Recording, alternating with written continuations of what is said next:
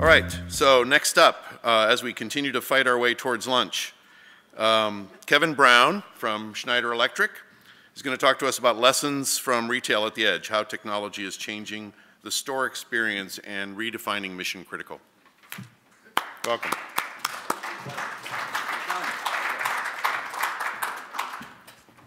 And I got the clicker. Okay, so I think am I the only thing better than the power? You know, the power and cooling guy is the only thing between you and what's happening at the Anyway, thank you very much. We wanted to share with you a little bit about Edge and some of the things that we've been focusing heavily on retail, and just wanted to share with you some of the things we're seeing from the retail industry as a focus. We've talked a lot about 5G, we talked a lot about other areas, but there's some, we find the retail to be an interesting area as well. There we go. So this is our model of the edge, yet another one that you see. But you know, at the end of the day, we try to keep things simple so that we can understand it. But at the end of the day, I think there's going to be these three models in the world. That you have a centralized cloud. We certainly know that's going to be there. The local edge is a lot of what we were talking about. A 5G cell tower is an example of a local edge, kind of the first point of connection that you're coming into. And then there's this amorphous regional edge that also plays, right? And I think one of the interesting things as we've been talking with different people in the industry is we get very caught up in where is all of this occurring, and is that a regional edge or a local edge? And you know, and it's a very interesting conversation, but certainly there's a lot of action happening at the local edge, right? And in the earlier presentations, we're talking about 5G. And for us, we find this a pretty interesting area. So we're really today just talking about the local edge and what's happening there. So there's been some discussions on this as well, is that you know, there's been these best practices in the centralized cloud and regional edge. And about a year ago, we published a white paper that we called Resiliency at the Edge. And I'm just quickly giving you an overview of that so we can get to kind of what we've learned since then. But you know, there's this argument that what we've had in best practices at centralized cloud and regional edge, you know, at the end of the day, I go through many closets, and we've gotten better as an industry, but a lot of them look like that, right? So you take this highly resilient, very reliable, tier 3, tier 4, whatever design, and then we connect it into something like that. And that starts becoming the weakest point, okay? And so for us, you know, what's the mission critical aspects of this? I mean, as power and cooling guys, this is the most of the things that we're really trying to understand is what's becoming mission critical, and do we need to start applying some of the things that we've learned at the data center to an environment like this? And the reality is, it's not going to be the same. We're not going to do the same tier 3, tier 2. I don't believe that's going to be the case, but that type of thinking needs to start being applied at that level. You know, it's kind of also, we need to change our way of thinking as an industry. We make the argument that, you know, for the most part, our current paradigm is we tend to think of failure as like, you know, the power went out and an IT rack was impacted. And then we talk a lot about application resiliency in the cloud and what have you. You know, but when you look at what's happening with the generational change that's occurring, and I think the LinkedIn conversation was interesting about how fast does my app load on my phone, that's becoming the critical issue, which is the new paradigm, right? We have to stop thinking of an industry about, did I keep the data center up and running? You have to start thinking about, did you get the experience that you expected from your app? And it's a completely different way of thinking. It sounds small, but it's actually quite profound when you start doing that. And you run into some interesting math of, you know, pick your favorite number. We picked some percentages. We modeled this out and said, you know, centralized cloud data center, say 99.98%. And by the way, I hate talking in percentages because of this, because no human brain really understands what 7 nines means, right? So we translate it into 1.6 hours of downtime per year, right? It's much more meaningful. I can relate to that number. And the thing is, if you take it and you say, I'm going to connect that into, we model it out as a tier 1, and it's got an edge data center availability of 99.67 instead of 99.98, that doesn't sound like a big difference, does it, right? You know, it's a very small percentages. But the reality is now, if you take those two together, your downtime is about 31 hours. So it's about 20 times worse than what we think it is when you connect in from a highly reliable centralized data center into something like the edge that we just showed you. So it's 20 times worse than what we think. And if expectations are going up in terms of what the performance is going to be, then we need to start changing the way we're thinking about this problem. So that's we have a white paper on that goes through the math and how we modeled that out, and it's publicly available. Happy to share it with everybody. So then we said, okay, this was a nice theory that we had that we put out, but is the resiliency at the edge theory true? right? And that's always an interesting challenge to give yourself. And so we really started over the last year trying to study retail. There it goes. So the question was, is it even real? So retailers, to me, is a fascinating case study because they're all doing one thing. How do I survive against Amazon? They're all trying to deal with this same issue. So it's a really, there's a lot of dynamics going on inside of retailers. So we said this is a study that was done. We got the quote there. 72% of them say they lose sales during a network outage. 82% say that network downtime results give them a negative customer experience. And they wait up to 4 hours when an outage occurs, right? Okay, so this isn't necessarily power and cooling, but this is any kind of an outage. So the retailers are saying this is a real issue for them. And more importantly, their consumers are saying it as well. Okay, so now you're in a business that you're struggling to survive. 31% of consumers told family and friends about negative in-store experience. I don't know about you guys, but if I have a negative store experience, or really, if anyone in my family has a negative experience, trust me, I hear about it, right? You wouldn't believe, nobody greeted me, nobody did whatever, right? So it's not just about the network, but then 48% avoid those stores based on negative experiences. So now you're in a business, you're struggling to survive against Amazon, you're trying to figure out how you're going to survive, and you've got numbers like this that you're facing. This is really quite compelling, we think. So then the question we said, so that kind of convinced us that there is something happening here. So is retail really deploying new technology? Is it having an impact on the IT systems, right? Because then it doesn't matter, right? Is there new technology or something happening that's changing it? Is that having an impact on the IT systems? And then, of course, we're self-serving. We like to sell power and cooling and physical infrastructure. The question is, are we seeing changes in the infrastructure as a result of that? So these are the things that we've been looking at. And since we started this, we've seen all these guys start announcing at least closing some stores, if not going out of business completely. Okay? So this is like life or death for the retailers about can they get this right? Because they all believe one basic thing, which is technology may be my way home. Because if I apply new technology, I should be able to give my customers a unique in-store experience that you cannot replicate in an Amazon website. So they're all trying to figure this out. So we're going to try and give you some examples of this about how do they do it. So they're fighting back. They're, again, pick your favorite buzzword here, right? IoT.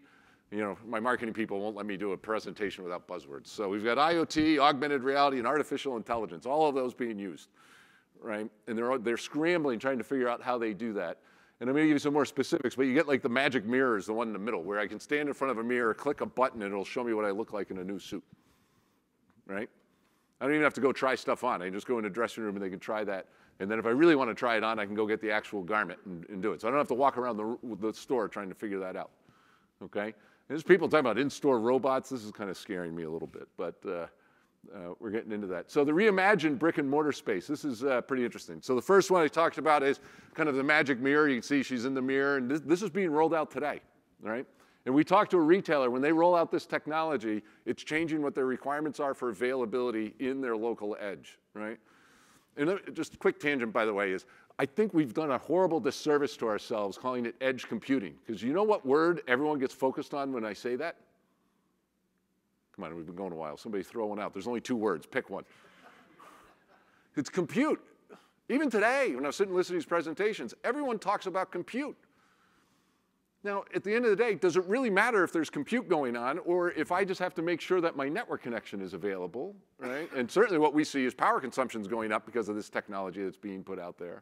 So I think in the case of 5G and latency and serving the app, and I'm not saying it's wrong worrying about where the compute is actually occurring, but you've also got to think about just, if this thing is mission critical and consuming power, how do we make sure that's up and running? How is that application still up and running? And what does that need to look like? What's that resiliency level need to look like? And I do think it's going to be different than traditional data centers.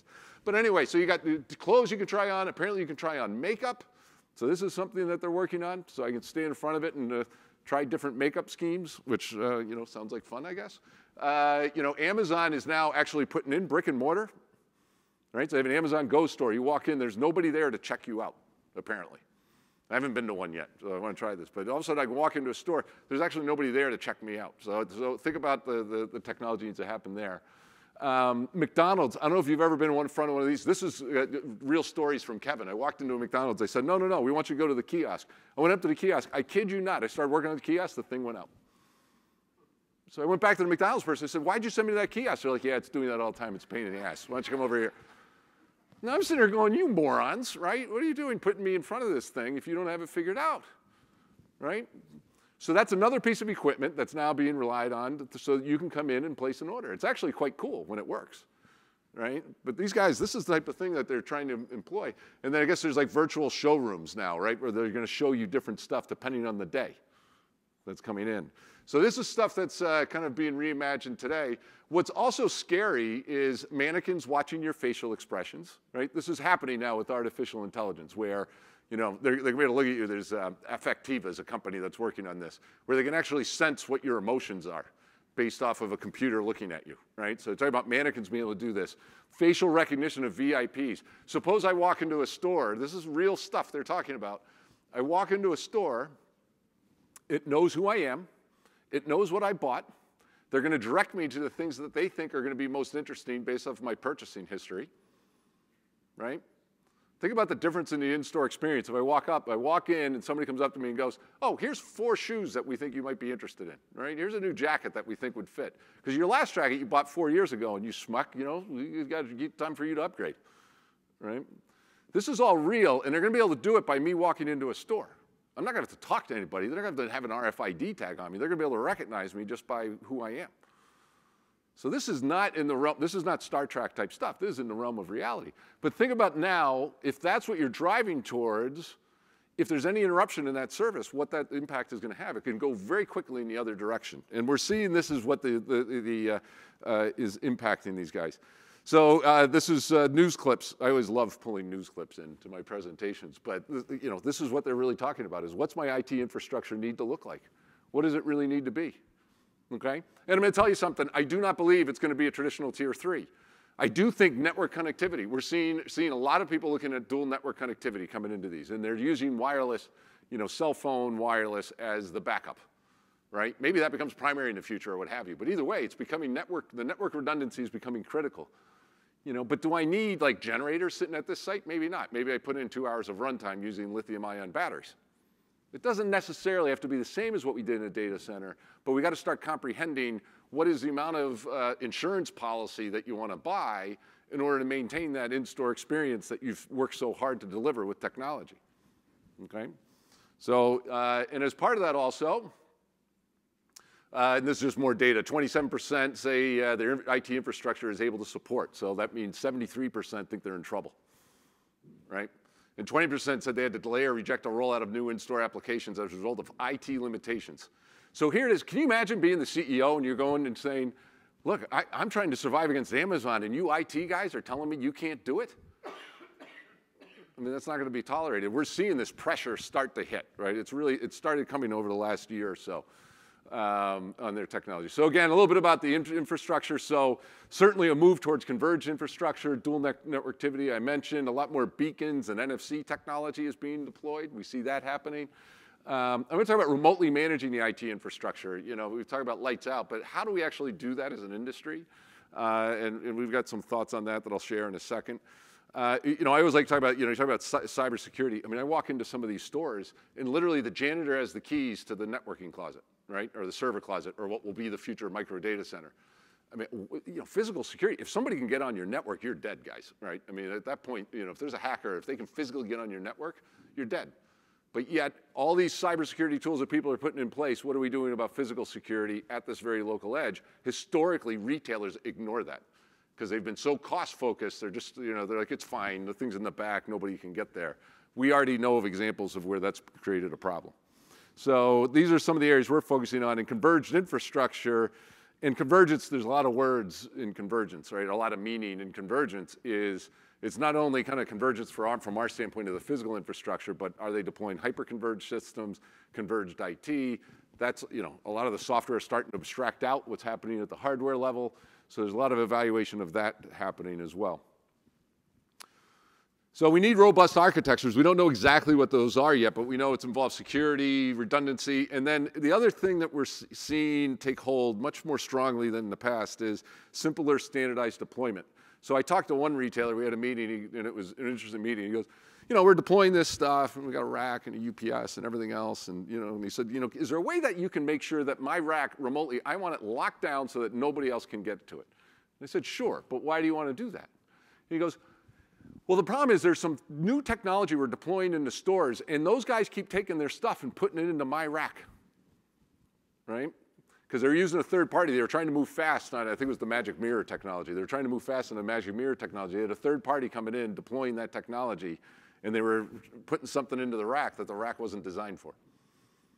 Now, I kind of looked at that and said, geez, why don't you try and figure out how you plan for that, right? But their thing was, I just want to lock them out. Those guys, you know, I don't know what they're doing. I'm trying to prevent them from hurting me, right? So it's kind of an interesting thing. So a lot more around how do I make it secure, safe, standardized, reliable designs, and easier to deploy and manage. Now we're getting into the propaganda part of the presentation. I mean, we've been working on this at Schneider for a while. There's, you know, and we have examples of edge anywhere from, I kind of agree, somebody else had a 50 to 175 kilowatt. You know, we draw the limit somewhere around 100 kilowatts for local edge because that's realistically what I can fit in one box. You know, if we do different density levels and if we get creative, we can probably move that up a little bit. So somewhere in that 150 kilowatts is the ultimate limit. For retailers, it's much smaller. It's much more like these one rack deployments that you see. And we have 3 real use cases that we've done. I'm going to go through this quickly in the interest of time, but fast food restaurant change. And again, this was much more about trying to get more efficient in their deployment of new technology and their deployment of systems. They actually asked us to integrate everything and ship it out. They got a 20% reduction in lead time when we did that. So that was a good thing for them to be able to do compared to the way that they were doing in the past. And it was because new technology was hitting them. They had to rethink how they were doing their deployment. And when they rethought it, they actually were better at the end with the new technology than they were how they were doing it before with lower technology in the stores. So, and again, a lot more about how do we, you know, there's a movement towards how do I centrally control what's being deployed out at these local environments. We're seeing a lot of that hit us. There's a clothing retail chain, similar story. You can kind of see the on the right-hand side where they got pre-validated. A lot of this stuff is still low power. I mean, it's a 2.2 kVA for a 42U rack, right? So it's not necessarily the amount of power that makes it mission critical. I think that's something else for our industry. We tend, you know, if this is the only connection point from your customer into their experience, it becomes mission critical, and this is regardless of what its power consumption is. So I think we're going to see these things that are very low power actually being treated as mission critical. And there's evidence of that happening in this case anyway. And then this one where it's an outdoor recreation retail chain. And just so you know it's real, right? I don't know if you can see that picture on the left is what they had before, and the picture on the right is what they ended up with after, okay? And there's a unique micro data center that we put together where it actually looks like a piece of furniture because they didn't want people to know it was a data center, right? So it actually just looks like a, you know, a little wardrobe or something that they have there. Also, it's incredibly quiet so that you can put it into an office environment, okay? There's another dynamic we're seeing is maybe why do I have to take up floor space that's valuable retail floor space in order to have my, a dedicated room for my mission critical IT equipment, right? And so we're seeing some people look for solutions like this where they can deploy something highly secure, quiet, and that you wouldn't know had IT equipment. And I do think in order, so we talked about the management problem, I wanted to come back to this. I think the only way you solve the management problem is going to more of a cloud-based management solution. And I can tell you right now, we are taking everything we have and we're pivoting into cloud, okay? And again, we're not abandoning our on-premise solutions. We're going to still have those, but we think you have to go to a cloud-based management. And it gets into, when you look at what's happening, the amount of data that we need to collect and analyze is so large that doing that with a purely on-premise solution is difficult, might be possible. And we're starting to see, and I'm going to give you an example in a second, but the remotely monitoring and managing is what we're seeing is customers now are asking us to help them, right? So the key thing is becoming, how do we see the exact same data about what's happening in their edge data centers as what that customer is seeing? Right? Because right now the traditional model is the customer has a problem, they have their management tools, DSIM, whatever, they see a problem, they call us up and they let us know that they have a problem. And then they start telling us it's this UPS with this serial number, you know, here's what we're seeing, here's where it is. Well, if I could look at that exact same data, that conversation goes away. because I'll know exactly the same thing they do. Okay? So I think when we talk about remotely monitoring and managing, it's also who gets visibility and who do you want to have visibility. Obviously, we have to make this secure, but it becomes much more powerful if everybody is seeing the same thing because collaboration gets better on how do you resolve the issue. Scalability is always interesting. You know, I have a story I tell where, you know, in the 90s, we were working on a software management platform, and we were really happy because we got to scale to 10,000 devices, which for us was a big deal at the time. And, you know, and it's, as it inevitably happens with these things, I went to a customer, and the first customer I met with, he said, can you get to 10,001, right? So here it is, you know, we spent all this time, we scaled to 10,000, we still didn't hit the number. It was always a moving target. So in the cloud, you don't have that problem. Luckily, you know, gamers and everyone have solved this problem for us. So our scalability issue starts to go away. And then, excuse me. And then obviously, the ability, if I get this all in the cloud, big data analytics, artificial intelligence, all of that becomes easier as well. So this is a real story. We did this. So when we actually deployed this, we have a retail chain that we've worked with for years, okay? And just so you know, 2,300 stores, 35 megawatts of power. 35 megawatts of power. You know, that's bigger than a lot of data centers, right? It wasn't too long ago a 35 megawatt data center would have been considered big. I know it's not anymore, right? But that would be a big data center. There's a lot of power that these guys are managing. So anyway, all we did, they've been using this for years. They've been using our on-premise software. We went in, we put in some new software. We connected all of that information into the cloud. And these are the results that we got, okay? So we resolved their active faults from 70 to 10. They improved their store stability by about 80%.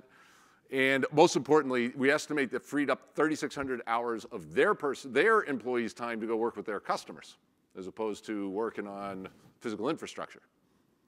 And that's the number that really got their attention, okay? And, you know, and when we did that, this is also a piece of what we think is, it's not only the ability to have the cloud-based management, but it's the ability to go and resolve. Because what started happening was we connected into what we call our regional service bureau. Our regional service bureau had access to our partners and our field service experts, where our guys were actually going out and resolving problems in that customer's store before their management knew about it. Because our guys were seeing the exact same data they were, and we were able to do artificial intelligence plus take action on it. Okay, and I'm done. I can see the hook is coming. So anyway, this is kind of a summary of what we've got. Hopefully you found some of this interesting. We've been studying it, and we're seeing a lot of interesting developments on the retail side. So hopefully it's complementary to some of the other things we were talking about earlier with 5G and the rollout of 5G, which also we think is an interesting area as well. So anyway, thank you very much. So you want to do questions, or are we out of time? Thank you. Okay.